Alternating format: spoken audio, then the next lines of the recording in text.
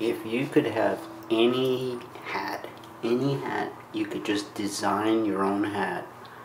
Any brim size, any color, any binding on the edge, any bands, whatever.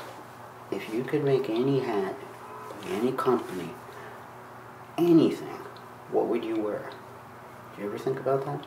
What would be your ultimate perfect guitar? What would be your perfect signature model hat if you could go to Stetson or whatever company you wanted to go to and say, I want to have my Kevin model hat and I want to make it, I want it to be long hair beaver in a white bone champagne color, definitely long hair beaver, with a 3-inch brim,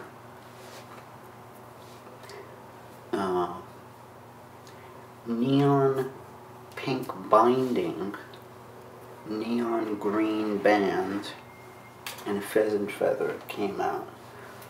Whatever, if you could do anything, what would you do?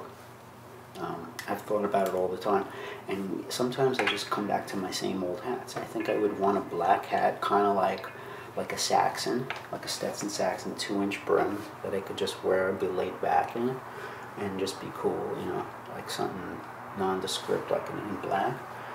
Maybe in a softer, like my old Italian hats I have from 10-15 years ago. I'll keep my black hat. Maybe a brand new one. And then I go back to my green hat. I think I would like that hat too, possibly in some custom colors. I'd like it in light blue, orange, purple, Kelly green, chartreuse, maybe chartreuse with some purple. I like all those crazy colors and stuff. Pepto-Bismol pink with some kind of crazy band or something, or black with purple binding and neon green band. I like a classic hat in vivid, odd colors.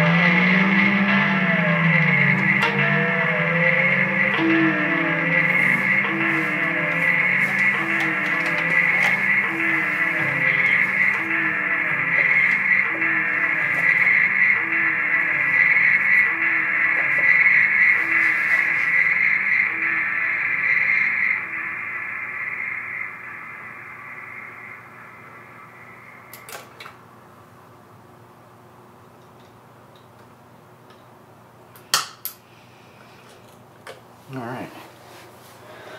Let's talk about hats, baby. Alright, let's look at a couple of custom hats here.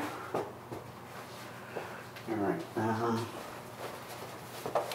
Custom is generally when you gotta go off the menu and what you want is not available off the shelf.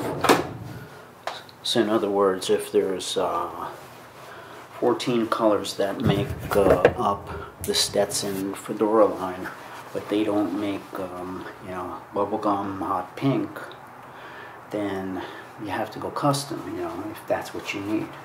Or if you want a flat brim hat in royal blue, and that's, you know, you must have it royal blue and flat, with the vintage band or whatever, you know, oxidized faded band, something weird, or like a tie-dyed, some sort of a tie-dyed effect, you know, band. These are things that will go off the menu, and you're going to have to order a little bit custom-y colors. Exceptionally large brims, things that are bigger than 3" or 3" and above. Things like, you know, odd colors. You know, you can always modify hats too. It's a lot cheaper. So let's say it costs you $750 to make, you know, your bubblegum pink hat totally from scratch. But we have a hat in a rose pink that's $200, and it's pretty nice. It's really nice. So it only costs you another, I don't know what it costs, you know, 30-40 bucks to, you know, change a band or something like that, and you could put on your own crazy wild band on a lighter color pink hat. You could have the brim flattened out, which is another, you know, inexpensive operation, and then you're paying 200 plus a few extras, modifications, a new band, flattening the brim. You could even get some binding here to match that. So let's say you have this blue hat with a cloud fiery band like this, but not the fire color. You're doing clouds, like blue with white clouds on it band, and then you want to put the blue and white clouds over here to match the cloudy band. So you got a blue and white tie-dyed band there, here. You flattened out the brim, and you're working with this pink felt, rose felt, like the Ontario. So now you just made a custom hat that's $200 and something, between $200 and $300, instead of going $750 and waiting, you know, a month to have your hat made up. So you can modify hats. It's definitely doable. You could buy a hat, have the brim flattened, have the band changed, put a binding on the edge, and just make it completely like some crazy, like the stuff that Cam Newton wears. He buys hats from our hat maker. You know, he's got like, I don't know, half dozen hats from him and stuff. Things like that. You want something a little crazy, a little out there, something youthful, something that's an eye catcher. Maybe you want to get a black rancher, flatten out the brim, open the crown, put on a, I don't know, a purple band with some matching purple binding, and put some kind of really big black, iridescent black and green ostrich feather, I don't know what you call it, like a rooster feather or something, and just make it really just bad, you know. You can just start with a hat as a platform. Go semi-custom, just modify your hats. You can take a hat that's an interesting color, totally change the band, the brim up. Let's say you want to flatten the brim, or you want to put some binding on it. Here's an example. Let's say you want to make a hat like Kevin wears, the green one with the binding. You find a hat with similar specs. You start with something like an Ontario, or, you know, or a Seville or whatever. You get a hat with a cool color, and you start modifying it. You could put a black band on there, a black wind cord, and a little black binding, and then all of a sudden you got Kevin's hat, but in a different color. There's very easy ways to go semi-custom. Going custom is obviously, you know, a luxury, and it's going for, you know, exactly what you want, and you know, you're not cutting any corners, but it's very expensive, and you know, who can afford it? Not that many people can. I can't really afford it, you know. So going semi-custom is an option. The truth is, when you go to a hat shop, even if it's the best of the best hat shops, like a place like JJ Hat Center that's been around, you know, for 100+ years, 108 years or something, and the guys are experienced. I'm there 25 years. The owner's there, you know, more than 30, 35 years or something. Everybody, the manager is there 20 years. We're experienced, and we have a huge selection. Most of our stuff is, a lot of it is ordered custom, some not, you know. We have some classics like Whippets and Temples and things like that too. But we order a lot of custom stuff, and even we don't have everything, you know. So when you come in, you're gonna have to make some sacrifices. You're gonna have to, first of all, work within your price range. You know, you might first of all walk in and say, wow, that's the hat I want. It's exactly what I want. It's $400. I wanted a flat brim hat in a silver belly with that exact, but it's beaver, the mesa. Wow, I can't afford that. So, you know, the price range is going to take a few hats off. And then from there, you know, you want to work on your brim size that you're looking for, and then hope they have within your price range and your brim size and your size, they have the colors that you want, you know, and the colors, and it has the right kind of crown shape and the right band and everything. So the chances are, it's very slim. You always have to make some compromises, you know. For me, I generally go with colors. When I see an interesting color hat, lavender, blue, or pink, I just gobble it up, and I figure I could change the bands, I could change the crown shape, you know, I could flatten the brim. You know, there are things that could be done, but the felt color you can't change, you know. So things like that, brim size, and you can't really change that. You know, you can cut a brim, but it's very involved. You know, it's not just cutting it, because generally when you cut off a good amount of a brim, you're cutting off all the curve, and you're left with just this flat part. So what it looks like, it looks like you just took like a compass, drew a line, and cut it with the scissor. You could tell the hat was trimmed, because essentially all this curve is on the end, and you cut it off, and you're left with just this straight little thing sticking out. So it doesn't look right. So what you got to do is you got to cut a brim and then block the brim. So the brim has to be blocked with that curve again, with this snap, but to a short brim. So you got to put it on the mold and shape it and everything. That's a big deal too, you know. You're wetting it, you're stretching it, you're heating it up, and you know, you're pulling it over flanges and stuff, and stiffening it and drying it, and there's a lot of things. And then you got to sand the edge and get the edge really nice, you know.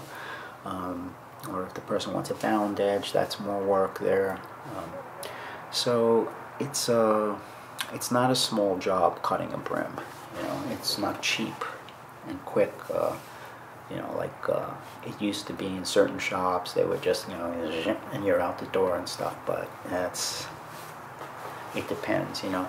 Like some of the old, the religious shops, the Jewish shops, the brims were so big, you know, they were like 5 and 6 inch brims and stuff, that if people cut a little off it, it didn't matter, you know, nobody cared, because, you know, your flange was like that anyway, you know. So, but when you're cutting a good amount off, you're screwing the flange up.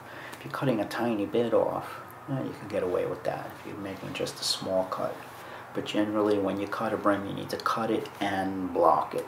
So that's where the expenses come in, and it becomes like, it's not worth doing it anymore. You know, like this price, whatever it is for the cut, and then this price for blocking the brim, reblocking it, adds up. Plus the, you know, the shipping and whatever else has to be done, the stiffening or the edge work. So I don't know what I'm getting at. I'm just saying that modifications like brim cutting are possible, but it's not cheap, and it's not so easily done. So finding your choice can be kind of like, it's a gamble. So you have to find, you know, in your price range, you got to find the brim size, the color, all this stuff has to be, you know, within your parameters of, you know, your idea of what a cool hat is. So there's always some compromising that's going on. For me, it all starts with color.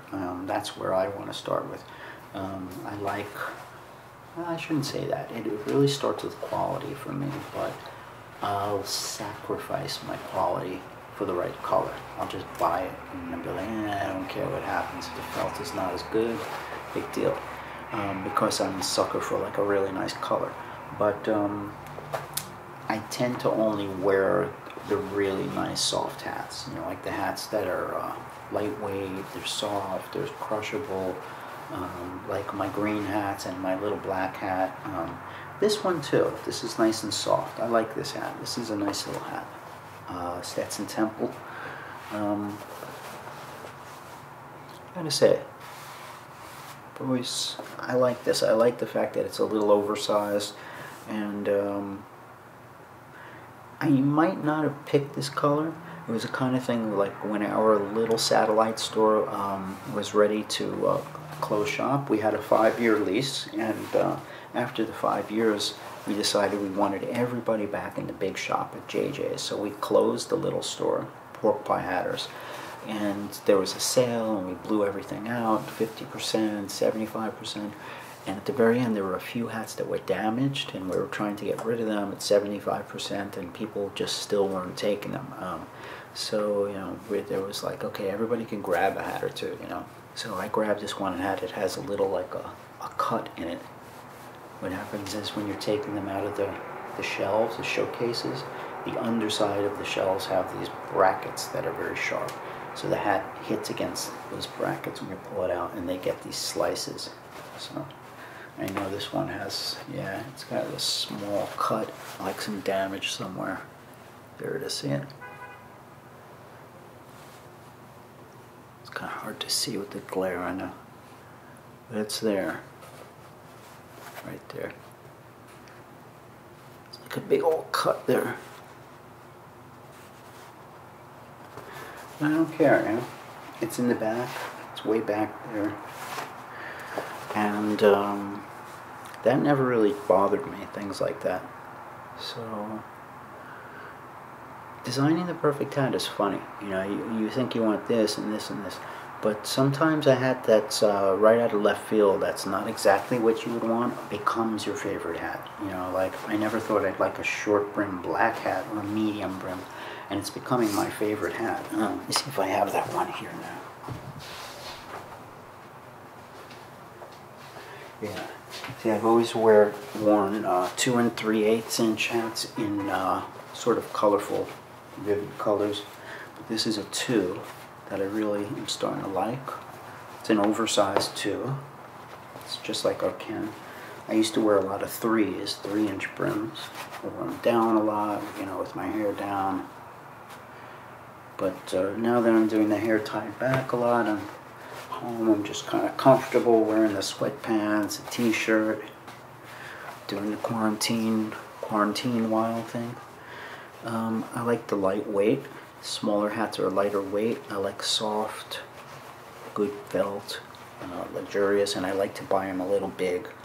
I don't like it squeezing on my forehead at all.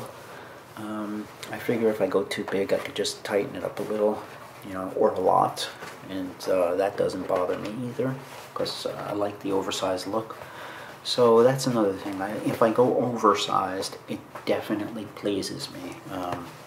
If my real size is 59, and these hats run tight, I go up to 60. I'll generally buy a 61, or even, you know, this is a 62. And I think it was a particularly big running 62 that felt like a 63, which was unusual. Yeah. So I always go up a size. I like the fact that I can just pull it down very deep, and when I'm doing the kind of loungy, hanging out thing, it feels good. It feels good not to be squeezing on the brow or on the brains, or having this headachy feeling. And it gives me room for the ponytail knot, which makes my hair bigger. Or if I'm wearing my hair down, you know, either way. I could do either way. So yeah, medium brim black hat. These hats are becoming my favorite hats. It's kind of like an earthy kind of brown. It's mink. They call this the Temple by Stetson. The color is called mink. It's kind of an earthy, dusty brown color. And again, I never would have chosen it for myself. I wound up with that hat. This hat too, and they just became my favorite. This hat, I had one or two of them in an olive color, and I still have them. They're like a taupe olive, and I really liked them, and I worn them like crazy. Again, lightweights and stuff. So I decided to get one in black one year, and I never regretted it, actually. It's Sanello. I love this. I'm going to say the closest one to this now is the Ken or the Saxon. If you want American made, the Saxon has a welted edge, like it's hemmed over. It's a little thicker, which I personally think is cooler on a hat this style. But it might be more elegant with the raw edge, if you like elegant. But the welted edge is a little bit more cool, kind of like hanging out, the leather jacket, you know, with a pool hole or something. It's like laid back kind of, you know, welted edge, you know, a little pool. It looks, it just looks authentic and cool, the welted edge, where the raw edge has more of an elegance to it. It has a European sort of a sharpness. I think that's kind of not an important fact for me. If I find the right hat, you know, whatever edge it has, it has. You know, that's nothing that really concerns me. For me, when I'm choosing a hat, number one is probably it has to look good. You know, looking good, being a cool style. Two, the quality I really like. It has to be good quality. And I've bought some hats that were so quality and kind of regretted it, you know, only because they were a cool color, or it was a beaver and I wanted beaver or something, so I bought it too small, things like that. So, yeah, don't make sacrifices. If something's too small and you just really want it, don't say, I'll call up Kev, he could probably figure out a way to stretch it. Patting it down is easy, stretching it, not easy. If it's something like a whole size or two sizes, it's near impossible. I mean, we can do it, but you know, the hat shows these side effects. So if it's something that looks nice and new and pristine, it'll make it look a little older. There'll be some side effects. You know, everybody can say, yeah, they can stretch, but then the stretch shrinks back. So the only way to truly get a stretch is to overstretch. So if you need to go from one size to the next size, you go to the next size and then you pass it, and then you pass that, and then you pass that, and then you pass that. You go about triple or 4 times the amount you need to go. So instead of going like 57 to 58, you go 57 to 58, 59, 60 or so. Maybe 61 if it, you know, it'll go.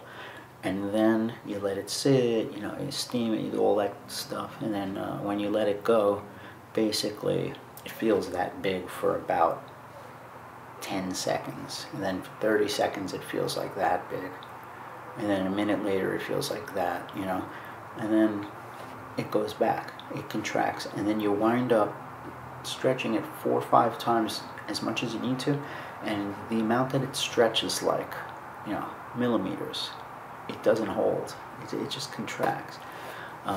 If you cut the reed inside, you could get better results. Most people don't want me to do that to their hats, so I don't even bring it up. But if they send me their hat on a mail order, I'll do it a little bit slower and I'll do it the right way. But when people are doing it, you know, like they come in right in front of me and they want to stretch, they don't want me to start clipping the reed and pulling things out and stuff. People don't like that. They just want their stretch and that's it. So yeah, the only way to really do it is to overstretch the heck out of it. And there's so many side effects that it's just like, it barely works. It barely works at all. So yeah, don't buy anything small. Counting on Kev to, you know, make it right. It's really hard for me to do it, even as like the person who likes to solve those impossible problems and do those stretches that nobody else does. I'll still do them, but I recommend highly against it because there's all these disclaimers, you know, like before I do it, I tell everybody, you know, the leather's probably going to break, right? There's a good chance your sweatband will split and crack. Is that okay with you? Well, is there a chance maybe it won't crack? I said, yeah, there's a very good chance it might not, but, you know, 50-50 it might break too. And sometimes, we got lucky, no breaks, it's okay. A lot of times it breaks, so there's all these disclaimers you have to give. You know, the brim is not going to look the same after. There's going to be stretch marks. I try to hide the stretch marks here with the line of the band and stuff. But essentially, you're pulling the hat out and stuff, so then the height of the crown gets smaller. You lose felt on the top, and then the brim size gets shorter too, because it doesn't really stretch. It's not elastic felt. What you're doing is you're redistributing the felt. So the height goes down, the brim size goes down, this hole gets bigger. And what's happening is it's going bigger, bigger, bigger, and you're basically losing brim. As this hole gets bigger, you're losing brim. So it gets shorter. And then the style of the top looks different, and so many crappy side effects from stretching. It's like, never buy something really good and expect it to get fixed with a stretch. The only thing that really kind of works is just pulling the sweatband out totally. Just like, you know, going in between here and get those stitches, and just get an X-Acto knife or an old school razor blade, cut the stitches around, pull it out, just take this whole unit out completely. Sometimes you can get the lining to just stay too. It'll just stay. It doesn't move. Keep the lining in. And there might be some threads you have to pull out with a tweezer, but there are some threads that are keeping the band on. It goes 1, 2, 3, 4, 5, 6, 7, 8, and then there's little tack stitches like 1, 2, 3, that goes around the band. Those stitches you do not want to pull out. They're keeping the band on. So be aware of those. Go like this, look inside, try to identify those stitches. They're strong, they're attached. A lot of times they're see-through nylon, like fishing line. Don't pull those out. You don't want the band to fall off. But just get the sweatband off. That's it. If you want, you could buy a cap banu, which is on JJ's website. Under accessories, you go to sweatband. It's a $5 pad that you could stick in here. I might have one I can show. And it'll just keep sweat from going through it. You cut them in half and use about 6 inches of it, so it doesn't tighten up your hat again. Just use a little bit, 4 to 5 inches, and your head will rest against it. Or forget it. You don't need that. This will block some sweat, and eventually, if something starts to go through, you can start putting a cap menu in there later. So that's it. You pull the sweatband out totally. You'll get that size, like 57 to 58. It'll give you a whole size, or maybe a tiny bit more. That's the only way. Trying to destroy the outside of a hat just so you could keep the inner band is ridiculous. Just get rid of the inside of the band. Just get that band out so that the outside of the hat can be saved and look perfect. That's what's important. Nobody sees the inside anyway. So, try and tell people like, nah, I'd rather save it. It's got the cool Stetson logo in there and stuff. Okay, that's cool, but you're going to screw up the whole rest of the hat trying to do this, like, brutal, like, unorthodox stretch thing that, like, I'm, like, the only one who actually does it, It's just, don't do it, Cut this out, baby. All right. So, there's another one of my don't stretch a hat lectures. I think Daisy's the only one who kind of like listens to me. She's like, don't stretch a hat. Got it. I always overstate my point. But pretty much, like to this day, every day I get some kind of comments like, I've got this hat that's a little tight and I need to get one size bigger. Do you think there's something you can do? You guys still stretch hats at JJ's, right? Every day. Even people I really know and people who, are close to me and stuff, they ask, and, and I have to just sort of reiterate, Stretching makes your hats look really bad. So if anything, you know, just cut this thing out. That's what you do. Take this whole unit out. You're going to gain so much room. It's so much beyond any kind of stretching you could do. And once you do that, you'll be good. You can always put it back in if you change your mind. You could just put a tiny bit of glue and they go right back in, or sew it in, but yeah, you're not going to want to. You could save it to take the sweatband out. Alright. I think that's about it, but as far as going custom, custom I think is something that's really good. Especially, you know, if you know a custom guy who is still doing it at good prices, you know, like the guy at JJ's charges like $7.50 for customs, and you know, a lot of times people start off that way, and when they start getting a name, the price starts raising to, you know, like $1,500, $1,600, $1,700, $1,800, $2,000, and you know, it's worth it if you want a particular designer. A lot of hat makers will copy other designers, and kind of, you know, if you want this other guy's expensive look, they'll do it, but you know, they won't give you his trademark you know, things. If there's certain trademarks that he uses that's almost like his signature, they'll have to take, you know, we'll do it, but we'll alter it. In other words, it's like we won't build a counterfeit of something, but if you want to change it up a little bit, we'll do it. You know, you could say, okay, I love Cam Newton's hat that he bought in LA from this guy. Can you make me this? And he'll be like, well, I can make you something really, really close to it. You know, let's try to figure out something even a little better. You know, I'll be like, okay, well, you got purple binding here. How about if we do 4 quarters? We'll do purple here, yellow binding on there, and then in the back we'll do green and orange binding. So you got 4 color bindings. And you'll be like, yeah, dope. And then, you know, instead of doing 1 color band, why don't we do like, you know, a 3 striped band or something, or, you know, or it's something that improves upon it.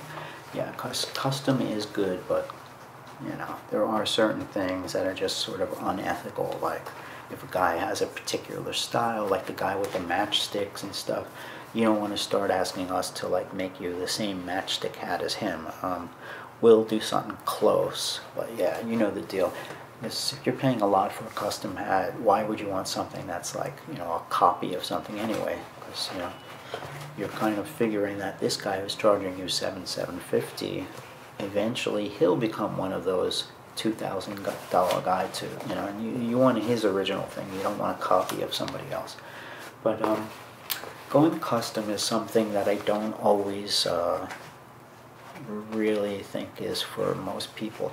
I think a lot of people don't realize that you could go custom by going semi-custom. Like you could get something really unique by just you know, buying the right piece of felt, flattening out the brim, putting some binding, you know, putting a flashy tie-dyed band here, matching there. So you could do all kinds of alterations. You could pull off a band and put on 3 thin black leather strips lined up.